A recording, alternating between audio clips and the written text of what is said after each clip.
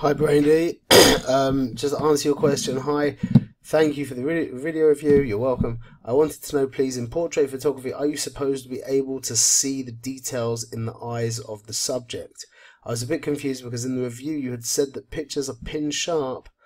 Said that the pictures were pin sharp, but when I was shooting with them, they had seemed so blurry to me. Thank you. Also, I wanted to know if you have any recommendations of a website in the US that prints nice quality pictures so I can print them, please. Thanks again. Okay, so you've the idea of seeing stuff in the eyes, I don't think you can make a rule on that. If there is a rule, I don't know it.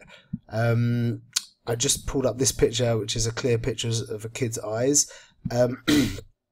I think the way that I see it is, even if there is a rule, it would be too complicated to try and engineer no reflections, or even having reflections is quite, I suppose you could just move to a window. It would depend. You'd probably compromise the light. I don't know the answer to that question. I don't think there is an answer. Graphically, if this triangle of white wasn't here and this was just the blue pattern, would it be less? Would it be worth graphically less than this? Maybe you could say that this triangle adds an energy to the to just the blue here. You could maybe argue that. Don't be so concerned. Be thinking more before you start thinking about catchlights in the eyes. Start thinking about light on the face of the subject. Okay, that's probably the best. That's my best advice. In regards to your pictures being blurry, I don't have the pictures with me right now, but like I said, it's important. Like, you can see this picture's pin sharp as you go very far in, but a picture isn't, it doesn't mean that the picture's worthless if it's not pin sharp.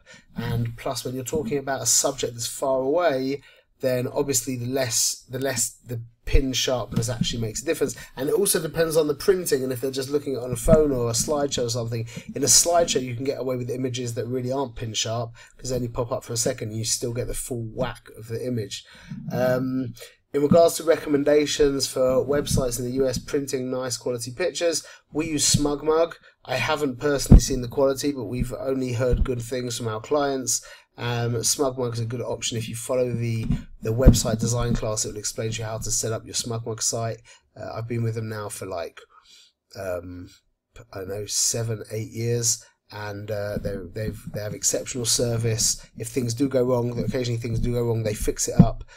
You get unlimited online storage. They're a good option. Are there other options out there? There's for sure loads of other options out there.